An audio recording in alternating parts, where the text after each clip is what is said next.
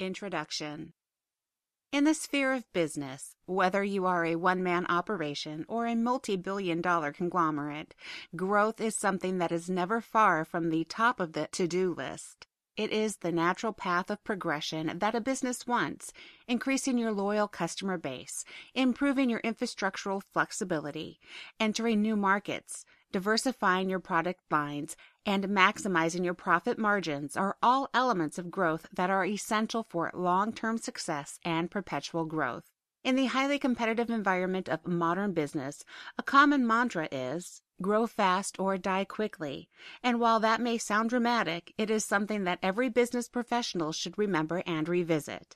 That being said, given that every business is trying to grow and the market, for all intents and purposes, is limited simply by customer populations, every company lands on the spectrum of success or failures in terms of growing their business. Inevitably, every business that lasts in their respective market for more than a year or so will likely feel that they are growing in a successful way. The proof of their solid strategy is simple in their survival. At this point, companies often become stagnant, satisfied with their pace of growth and their place within their market. In other words, they follow the "if it ain't broke, don't fix it" attitude. While this may keep a company afloat, growing at a respectable pace and balancing infrastructural expansion with demand, this is not the attitude of top-tier companies who never allow themselves to be satisfied with where they are or what they have achieved. Ambition and focused drive are the foundation of growth, and these characteristics alone can often push a company towards impressive success. However, ambition and determination are rather vague and subjective qualities.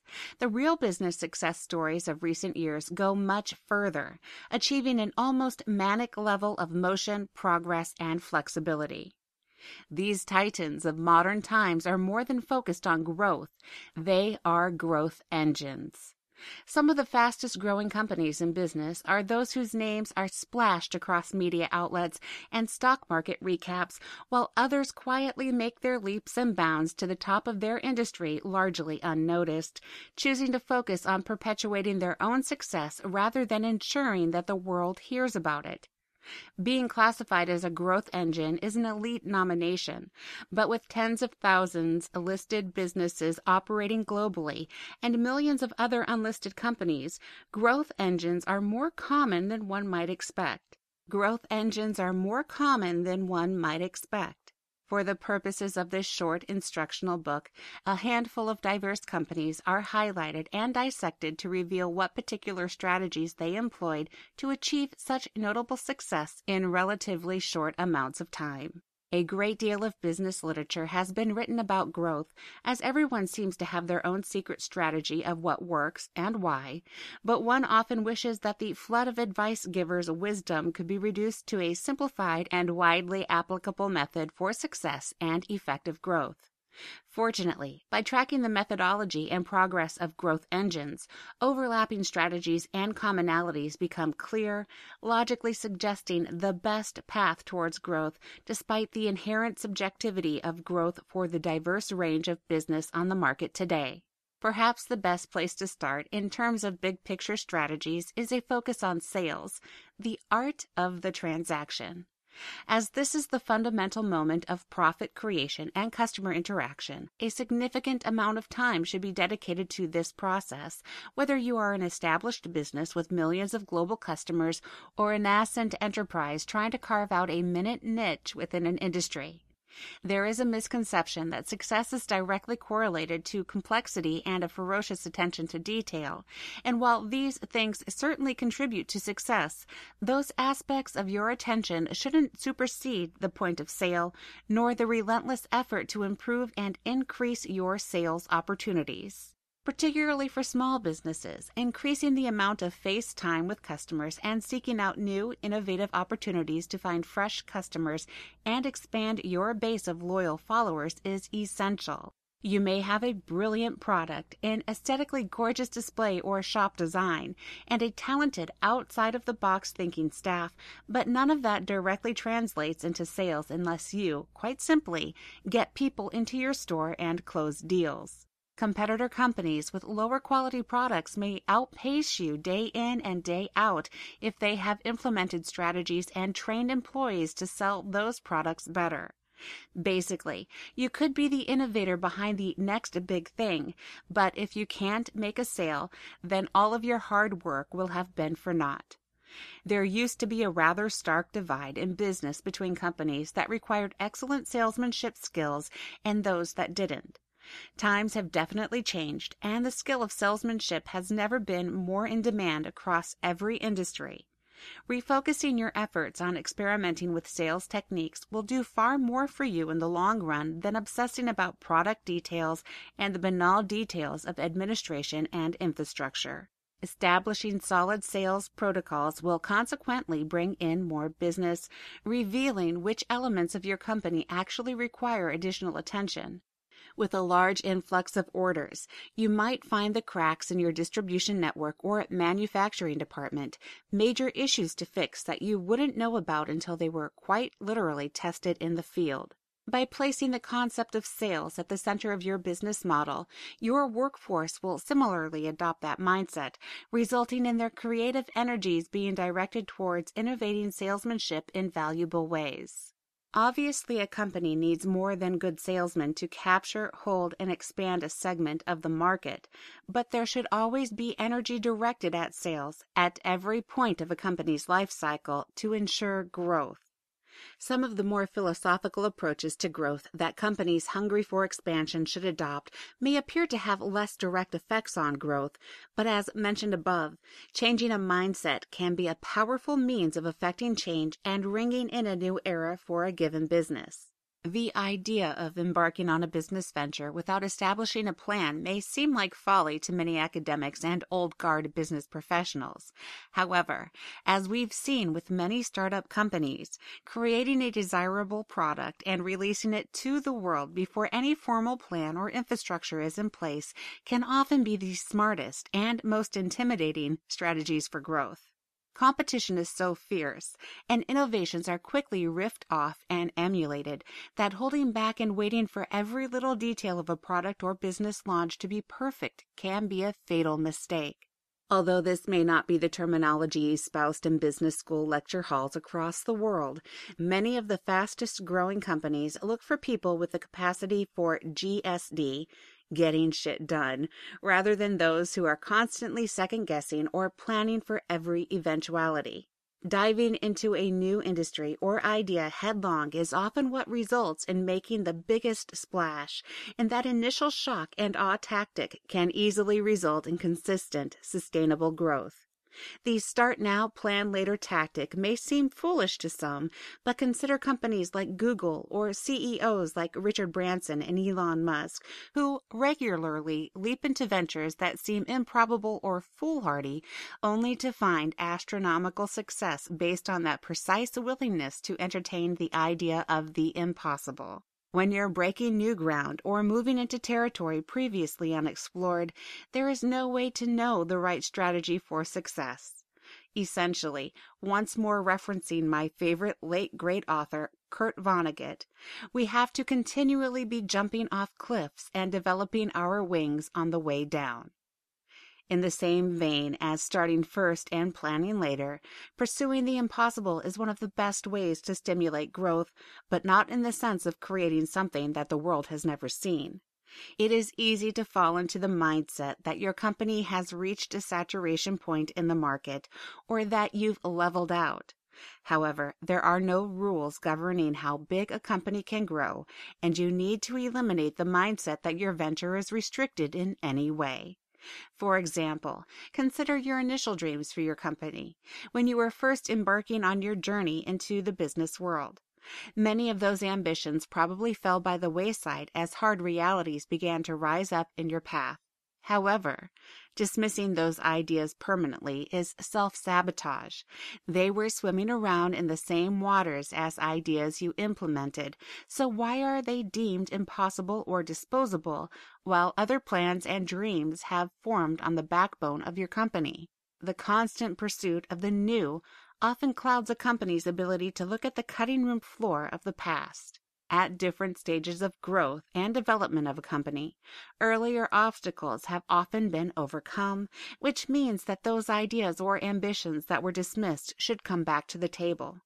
There shouldn't be a mentality of permanence dictating your decisions. What once was deemed unrealistic may be precisely where you need to return to push forward. Those ideas were good enough to warrant a discussion at one point in time. What's the harm in revisiting them once the capital base, infrastructure, and workforce capability has changed? Shying away from the seemingly impossible ideas is the mark of a stagnant company, one that lacks the vision and ambition to grow. While a firm focus on sales, the start now, plan later methodology, and the pursuit of the impossible can stimulate sizable growth for your company, one of the best ways to shift your thinking to higher levels of productivity is by forcing yourself to face your limitations. Imagine for a moment that you want to double your gross profits by the end of the month. Your immediate reaction may be to say that it is impossible. There's that word again. But ask yourself why it seems so impossible. Do you lack the capital to expand your marketing and production levels? Is your workforce out of sync with company values? Is your infrastructure still too fragile and faulty to boost production, distribution, and sales that quickly? There could be dozens of reasons why you're unable to make that jump to the next level. Identifying them and proactively working towards fixing them is the wisest thing to do before pushing for more growth. Understanding your limitations to growth and solving them before making a major push will guarantee success when you try to expand effectively. Once you identify and overcome the obstacles to doubling your gross profit, think bigger. What would need to change to transform your $10 million business into a $100 million heavyweight? What if you wanted to make that change in 6 months, a year? Recognizing and accepting the different needs and pitfalls that will inevitably rise in your company's future will make it less of a surprise when you reach that point. Ideally, you would have planned for those issues and your growth process can be smooth and seamless. To put it simply, think bigger, be bigger. These general techniques, both tangible and philosophical, are tried and true methods for stimulating and sustaining growth. Major growth engines employ most or all of these focal points in their business model, tailoring them to fit within their framework. Most importantly, growth engines never turn off. They never reach a goal and then sit back on their haunches and wait for the competitors to start nipping at their heels once again.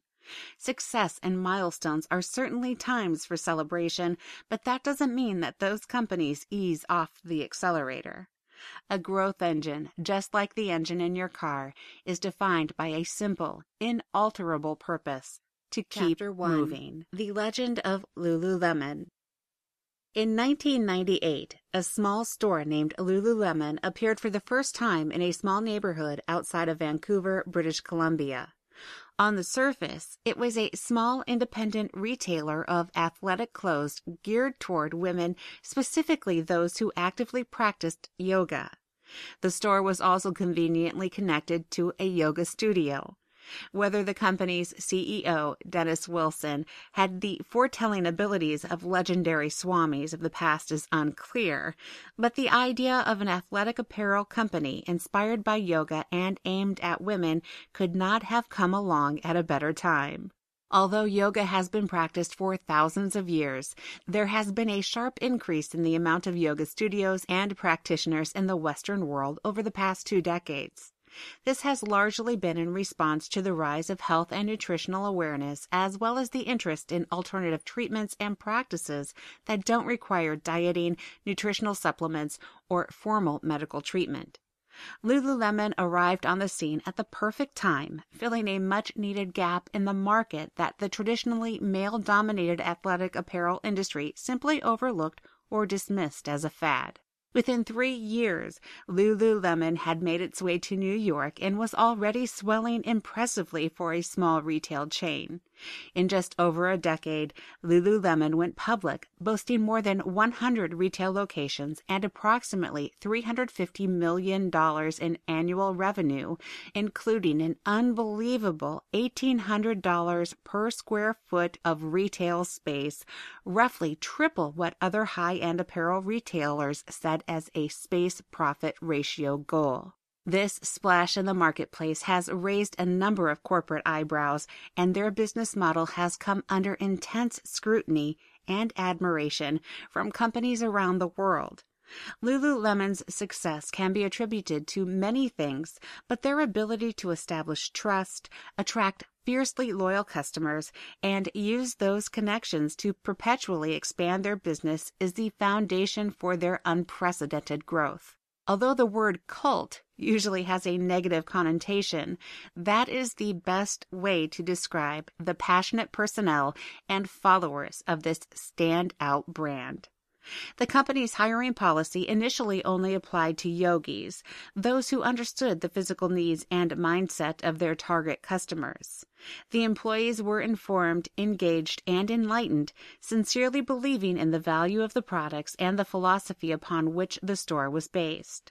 Self-actualization and personal growth are constantly promoted within the sales staff, many of whom who work as yoga instructors near the retail locations or even run classes in yoga studios attached to retail locations. This dual nature of the store's sales staff encouraged a cyclical relationship with consumers, and given the intimate nature of yogic practices, an immediate bond of trust between yogi, saleswoman, and student consumer is established. Their employees are called educators, and with good reason. They are required to undergo more than 30 hours of training and an intense interview process, which includes seeing them teach a yoga class. Outside of the walls of the retail location, Lululemon also sends reconnaissance teams to every city where they are looking to establish a new location in order to find the most talented, energetic, and popular yogis. For example, before they entered the New York market, Lululemon staff members sat in on more than 500 yoga classes before choosing their ideal representatives. These yogis were approached to be ambassadors for the company, not only receiving free apparel, but also a life-sized poster in their local Lululemon retailer, effectively making them a local celebrity and driving additional business to their studio. Their studios became satellite marketing spots. The yogis wear the apparel and urge their students to join the Lululemon cult. They even welcome Lululemon representatives to sell apparel directly in their studios, solidifying the relationship between practitioner, students, and the increasingly dominant retailer. Their clothing is definitely considered high-end, with some leggings priced upwards of $90. But these price tags don't seem to dissuade customers from consistently spending money there, investing in themselves and their hobby. The educators are encouraged to develop personal connections with their loyal shoppers, helping them move towards their own personal goals in fitness and in life. There is even an interactive, supportive online network of customers where they can post their progress towards their fitness goals. The entire system is geared towards selling products, and the educators are masters at it, but when you walk into a retailer, it doesn't feel like you're being sold to. Instead, it is like walking into a karmic utopia where everyone is helping and supporting one another, even if that means recommending the Flow White sports bra over the Free to Be. Aside from sales, Lululemon demonstrates another of the key concepts of massive growth engines: expansion to new markets and perpetual evolution. They may have begun with yoga, but they quickly expanded to running gear and are now aiming to corner the market on triathlons and swimming. The only obstacle that they face with this new expansion strategy is the lack of an existing network of yogis to act as educators and freelance marketers, but as with every other challenge they faced, this growth engine shows no sign of backing down from their ambitious plans or slowing their pace to the top. Open sesame for Alibaba. Although a great deal of international attention lies on the economic clout of the West, the largest market in the world is actually to the east, China. The People's Republic has been the fastest growing economy for the past 3 decades, is the second largest economy on the planet, and is also the global leader in manufacturing and exportation of goods. These impressive ranks make China one of the most attractive markets for companies, particularly retailers, given that the population of China is nearly 1.4 billion. While recent decades have seen thousands of entreaties to China by companies from countries all over the world, establishing a firm foothold can be challenging, as the country is a strange mixture of communism and unfettered capitalism, protecting its sovereign interests above all else. The complexities of business in China prevents certain companies from gaining ground there, despite the massive potential for sales and business growth. In 1999, amidst the international squabbling for chunks of China's swelling economy, Jack Ma launched Alibaba from his apartment, where he began connecting Chinese manufacturers to potential business customers all over the world in an effort to expand China's global reach without many of the complications of brick-and-mortar establishments and regulations on the mainland. The beginnings of Alibaba were humble, to say the least, but presently Alibaba holds the title of the highest IPO in history at $25 billion, achieved less than 15 years after the company took its first nascent steps. To achieve this monumental growth in such a short time, a bold vision was required, and Ma never stopped dreaming big. Perhaps the meaning of impossible is lost in translation to Chinese. He began by connecting businesses to each other with his online marketplace, or bazaar as the literally inspired name implies, but that placed an immediate limitation on what Alibaba could become. Business-to-customer functionality was added, followed by consumer-to-consumer transactions. Alibaba quietly spread and eventually came to dominate China's e-commerce industry. Estimates are that 80% of all online transactions in the country were handled through the Alibaba Group, and 60% of all parcel deliveries in China were in some way connected to the company. Jack Ma both emulated and improved existing versions of online services in the West. The business-to-consumer element of the Alibaba Group occurs on Tmall, while consumer-to-consumer interactions take place on Taobao. These two flagship web portal enterprises of the Alibaba Group brought in more than 1 trillion yuan in 2012, $170 billion. This is more than Amazon, business-to-consumer platform, and eBay, consumer-to-consumer platform, brought in during the same year, combined. Alibaba Group learned from its limited mistakes on its B2B platform, Alibaba, and improved the functionality of each successive flagship site, fixing problems that Western e-commerce juggernauts were too invested in to fix, such as free product listings for businesses and consumer sellers. Furthermore, one of the most important, impossible advances by this company was a banking program called Alipay. Launched in 2004, it functioned much like a PayPal of the East, but with far more functionality that was customized to Chinese culture and mindset. Credit card use is not as rampant in China, as the idea of spending money one doesn't have seems somewhat foreign or threatening. Secondly, the security concerns between buyers and sellers has been a problem with eBay and Amazon in the past. So Alipay features an escrow system, which means that the money isn't released to the seller until the buyer receives their product in the agreed-upon condition. Although Chinese companies are notoriously incompatible with Western forms of payment, Alibaba and Alipay are partnered with major Western companies like Visa and MasterCard, opening up their services to hundreds of millions of more consumers outside of its country's borders, something that its competitors don't necessarily offer. In terms of achieving the impossible, Alibaba is even challenging its own country by offering an alternative to the legendary low interest rates of Chinese banks, which allows the country to attract trillions of dollars in investments and only return a minimal amount of interest. Alibaba is now offering a service called Yuebao for investors with interest rates twice as high as China's national banks. Not only is the Alibaba Group offering comprehensive B2B, B2C, and C2C functionality for the world, it is also stimulating nationwide banking reform in one of the most stubborn and unyielding economic systems in the world. When it comes to its activities' growth engine, the astronomical rise of Alibaba and its success in drawing the international spotlight speaks for itself. Yahoo invested $1 billion into the Alibaba Group back in the mid-2000s, and on the day that Alibaba released its IPO on the NYSE, Yahoo's stocks, purchased primarily as a proxy for Alibaba, was the most traded stock in the world. Through sheer ambition, intelligent design, and the simplification of the buying and selling process, Alibaba has capitalized on most of the major factors for growth engines.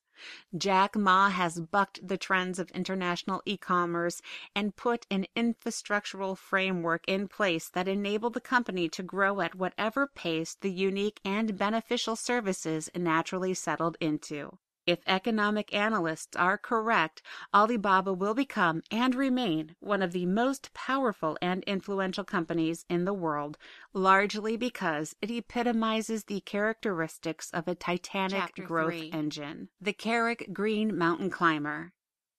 In the international coffee game, it is often difficult to get past the green and white giant that is Starbucks.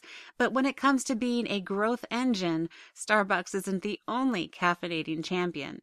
Keurig Green Mountain, formerly Green Mountain Coffee Roasters, has risen to rather elite status in the coffee drinking world, largely due to its Keurig pods, which make instant one-cup coffee in minutes that far surpasses the quality of most instant coffee options.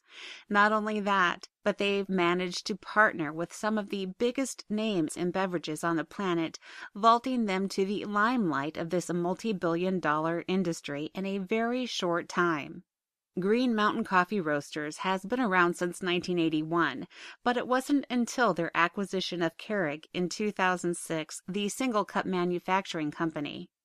Green Mountain Coffee Roasters had made a name for itself as a high-end coffee brand that led the way in the organic and fair trade trends that have become so dominant in recent years.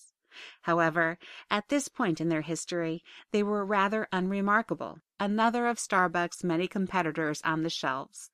Their status as a growth engine was reached in the past decade when the convenience of Keurig's one-pod system was combined with Green Mountain Coffee Roasters' more than 100 varieties of coffee. While neither one-pod coffee nor a company with extensive coffee varieties was revolutionary, the combination was, and their business exploded. They finally established a cheaper and more convenient option for high-end coffee drinkers who would typically add an extra 10-minute Starbucks tax to their morning commute. That bid for a competitive advantage over a coffee bean behemoth was ambitious enough, but the real genius of Green Mountain Coffee Roasters came later. Adopting the proverbial "if you can't beat them, join them" mentality, Green Mountain Coffee Roasters agreed to allow Starbucks to sell its coffee in Keurig-compatible pods. In exchange, Starbucks would sell Keurig machines in their retail locations, of which they have more than 20,000. This was advantageous for both companies, but while Starbucks eased some competition and nibbled a portion of Keurig's profits by getting into the one-cup pod game, Green Mountain Coffee Roasters' Keurig machines were now associated with one of the major players in the industry and also had massive amounts of exposure to their ideal target market, coffee drinkers who had refined taste. After this partnership went into effect, Keurig arranged for a similar setup with Dunkin' Donuts, who is typically placed at the other end of the coffee spectrum. By offering a cheaper option than Starbucks and a slightly more expensive option than Dunkin' Donuts, Green Mountain Coffee Roasters arguably pulled off the most successful industry invasion in recent history, partnering with two rival giants and placing their products just where they needed to be. 2010 was a banner year for the company, and their stocks reached a record high, which has since been surpassed, largely because of the exposure gained from their new powerhouse partners. As always, competitors rose to the challenge. When their intellectual property rights ran out on their one-pod system, competitors were able to offer Keurig compatible pods for lower prices, which represented a major threat to Green Mountain Coffee roasters, as their success relied on the production, roasting, and distribution of coffee, as well as the technology to produce one-cup convenience. The Keurig 2.0 was the saving grace of the company, solving the issue that many coffee drinkers disliked about the technology, the one-cup nature of the pods. The Keurig 2.0 could make an entire pot of coffee, and that technological change also meant that Green Mountain Coffee roasters had their intellectual property rights back, once more leaving competitors far behind. With this new release, the company climbed back into a dominant position in the market, having creatively, and some might say semantically, eliminated their competitors' foothold. The company's connection to Starbucks and Dunkin' Donuts was certainly a boost for their exposure and respectability, but there is one name in global beverage production that throws around more weight than any other: Coca-Cola. In 2014, Green Mountain Coffee Roasters partnered with the undisputed leader in global refreshment, and Coca-Cola bought a 10% stake in the company. They are jointly developing a cold beverage system that will enable the more than 1 billion Coca-Cola drinkers around the world to create their own Coke products from the comfort of their own home. The next month, Green Mountain Coffee Roasters wisely changed their name to reflect what has already become their cornerstone technology and is now called Keurig Green Mountain. At the time of this writing, Keurig's stock has already soared by more than 80% in the year 2014, which is an unbelievable amount of growth in a single year for a company that has been in business for more than 3 decades. The Coca-Cola partnership has put Keurig on the global stage in a way that even their connection with Starbucks was unable to deliver. With record-setting profits already under their belt and additional partnerships with other companies, including another giant, Kraft Foods, flowing in, Keurig Green Mountain is positioned to infiltrate the distribution networks of some of the most powerful names in the business. In terms of their specific strategies as a growth engine, Keurig Green Mountain flipped the idea of competition on its head, whereas most small companies that pose a threat to larger, more established businesses are acquired or absorbed. Keurig's patented technology made them a potential partner rather than a threat. Through their own acquisition and subsequent improvement of a disruptive technology, they became more valuable as an ally than an enemy, while still avoiding being bought out. Although some speculation exists that Coca-Cola will eventually buy the entire company, given their recent stock success, that purchase price could exceed $10 billion, which is still 20 times higher than their current annual profits. The company's ambition and unwillingness to take the money and run has allowed it to jump into the elite echelon of international beverage distributors and retail corporations in a way that most companies can only dream of. They didn't back down from major corporations trying to edge them out of a market, nor did they allow themselves to fade into obscurity when their innovative edge waned. They changed the rules again and made themselves invaluable partners to pillars of the industry. Not every growth engine can last forever, and Keurig Green Mountain could very well be absorbed by a massive company like Starbucks in the coming years, but its policies and practices that have allowed it to reach such hallowed heights can be an inspiration to any small business that is ready to take the step in their corner of the market. Powering the world. One of the most important issues facing the world today is the depletion of natural resources, coupled with the ever-increasing demand for those resources as countries across the world continue to modernize. This crisis, an appropriate term for the situation, is exacerbated by the undeniable havoc on the environment that global society's gluttonous use of fossil fuels continues to wreak. Socially and environmentally conscious companies across the globe have shifted their attention to more sustainable energy solutions, some eagerly and others begrudgingly. The green revolution is gradually demanding the attention and investment of the world as its benefits become more apparent and the need for more considerate and sustainable energy use becomes obvious.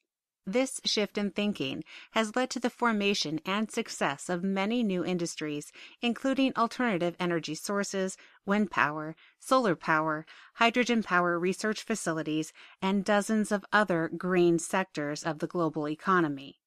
However, many of these industries are simply expansions on technology that has already existed. While they are crucial to raising awareness and stimulating changed mentalities around the world, their progress has been slower than many would have hoped. Tweaking old technologies works for some companies, and plenty have found economic success, but there have been very few revolutionary innovations to point to within this vital sector of modern life. Elon Musk, however, has never been one to ride the coattails of greater men, with one notable exception, Nikola Tesla. Musk is the CEO and product architect of Tesla Motors, one of the most exciting and controversial companies on the planet. As the company's namesake implies, they produce electric cars and electric vehicle powertrain components in the hopes of shifting the massive global automotive industry in a more sustainable and eco-friendly direction.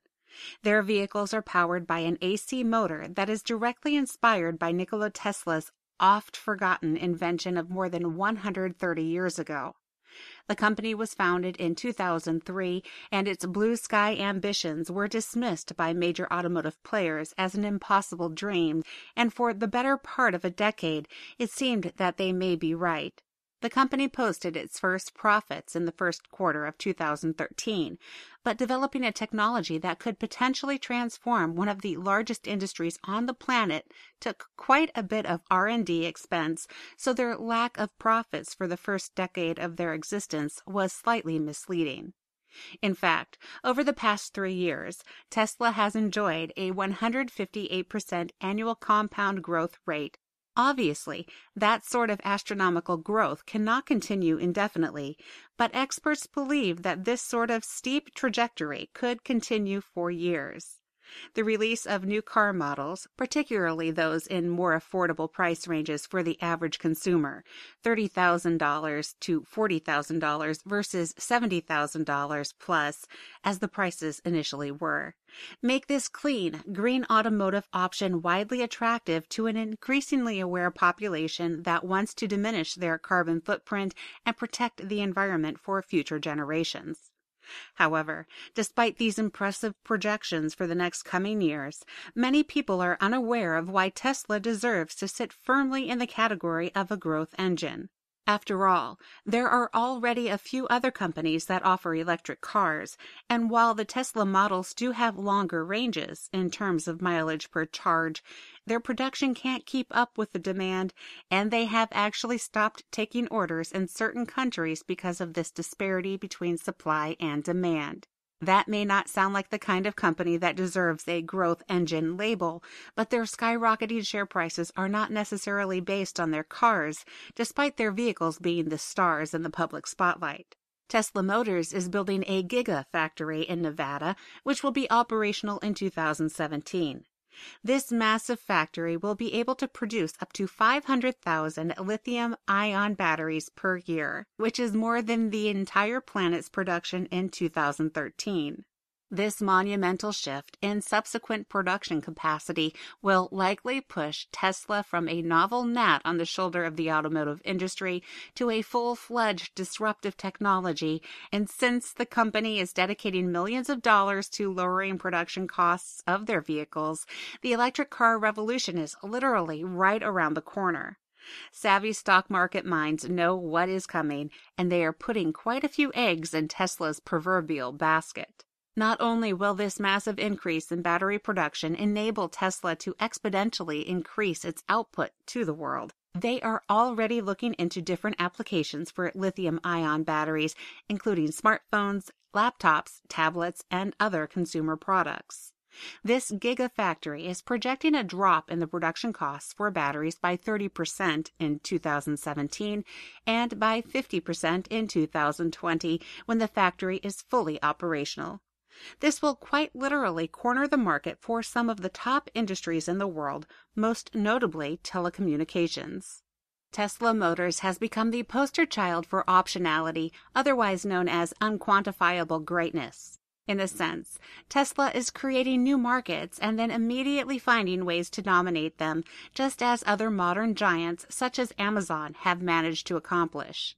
There is no limit to how high Tesla could soar or how great of an impact it could have on the functionality of countless industries across the globe. This makes Tesla one of the most impressive and attractive growth engines in the world today. Their advances are already intriguing enough to inspire billions of dollars of investment and stock market swings that are sending ripples of anxiety through the pool of long-established players in the automotive industry. Their disruptive presence shows no sign of slowing, and one underlying ace up their sleeve is their inherent role as the good guy in the market. By creating an enemy, a company inspires those millions of customers and loyal followers that love a good underdog story. Tesla has come along at the perfect time when the green revolution is spreading across the globe and automotive corporations are receiving black eyes for their role in the damage to the environment. Tesla has a built-in fan base, even if those customers have not or will never buy an electric car. They have posed themselves as the champion of sustainability and a selfless proponent of global change. This isn't a facade either. Elon Musk has time and time again demonstrated his passion for positive global change, both with his SpaceX ventures and his powerful stances on artificial intelligence, green thinking, and open-source intellectual property rights. Tesla is headed by a man that has been compared to Henry Ford and Steve Jobs, a powerful combination of inspiring figures if there ever was one. Interestingly, though, Tesla Motors and their endless ambition to achieve the impossible is on track to improve the technologies of those two legendary figures and move the world into a more sustainable future. Plugging in the next generation. It seems that wherever you look in the world today, a screen is illuminating someone's face.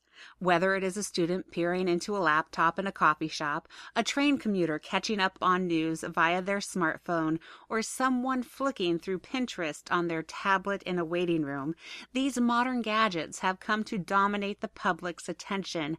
Yet 2 decades ago, these glowing distractions didn't exist. This emerging industry has swept across the globe, and the total number of smartphones, tablets, laptops, and ultra-mobiles is expected to reach 2.5 billion units by 2015. This represents hundreds of billions of dollars of revenue, and every year, new models, accessories, upgrades, and related products draw in new users and additional profits. The amount of companies leaping onto this obvious bandwagon is practically incalculable, but the vast majority have directed their marketing and product design to mature users, students, professionals, and other adults who have a need for the functionality and connectivity that these devices provide. However, despite the debate over the impact of these devices on younger generations and their perception of the world, there is no denying that children are inherently intrigued by these technologies. Children learn by emulation of their elders. In past generations, children watched their parents reading newspapers and books, and this imprinted as a natural part of existence. This paradigm has shifted dramatically, and the effect of these new technologies on infants, toddlers, young adults, and teens is already a hotbed of academic and corporate research.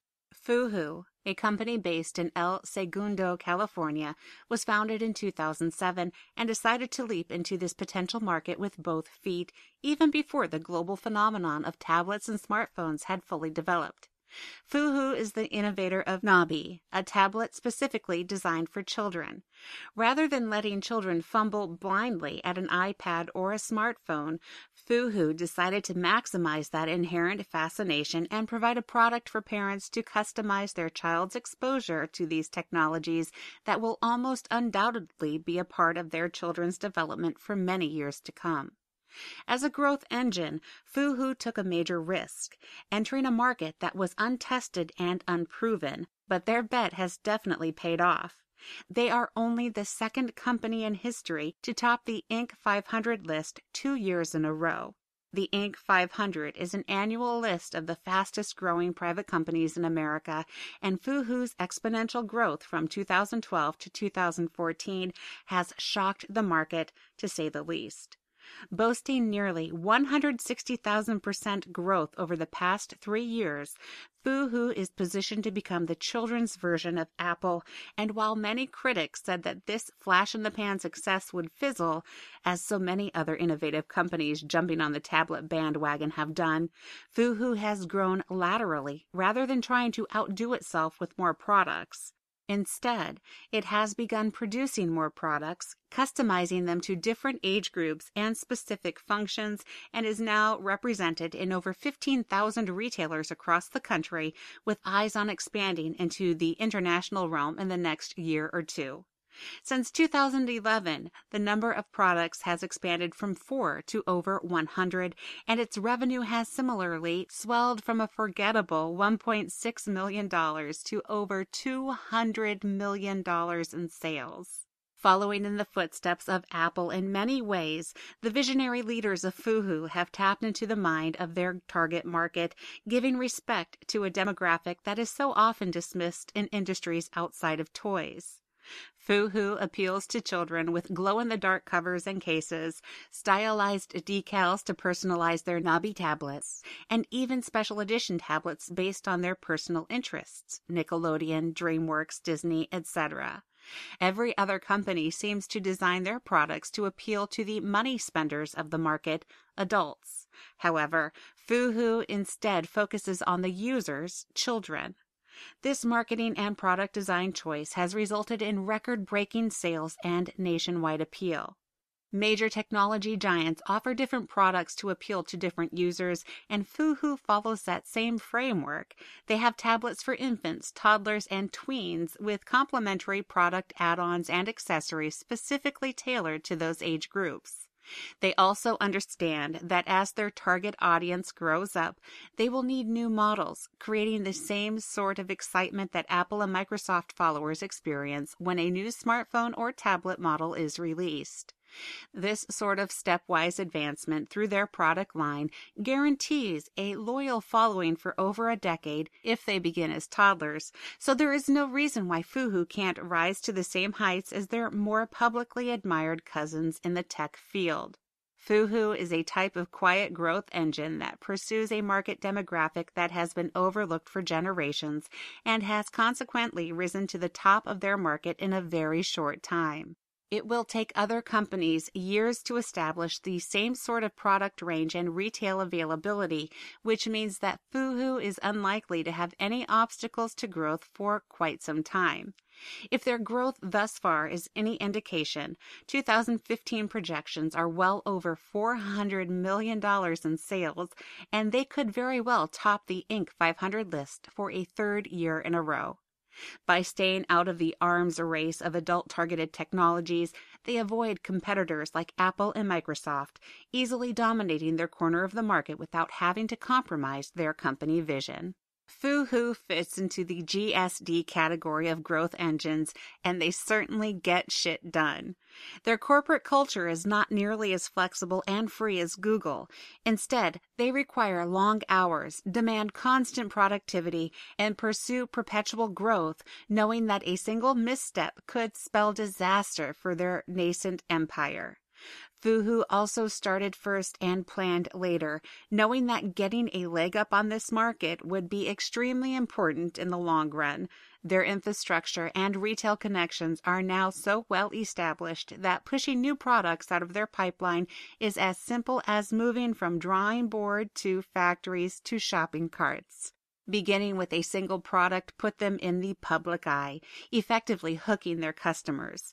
From there, every other add-on and accessory was simply a matter of clever marketing and putting products where parents, and more importantly, children could see them. Gods of growth. Whatever you choose to call them, growth engines, rising industry stars, growth machines, the innovators of tomorrow, they have managed to fascinate the market and draw impressive amounts of attention and revenue in a very short time. To say their methods are ingenious would be disingenuous. They have simply chosen an ambitious path and stuck with it, even in the face of criticism and doubt. Whether they will continue their reign is impossible to tell, but that is the fickle and fascinating nature of business in the modern world. Will Keurig Green Mountain eventually be bought out by Coca-Cola? Will Tesla's expectation of dominance fall flat in the face of more established and powerful corporations? Can Alibaba rise to global predominance in the Western markets? There is no way to predict how the fates of these companies will play out in the dynamic and competitive markets they've entered, but for the time being, their methods are solid and their returns are impressive.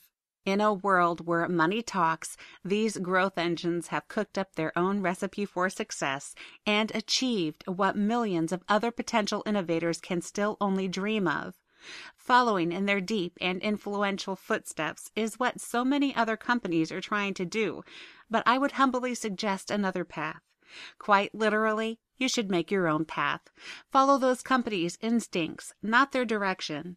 Each of these growth engines has managed to achieve so much so quickly by going against the grain of accepted success and forged new paths, blazed new trails, and challenged the accepted forms of gradual growth to reach such exceptional heights.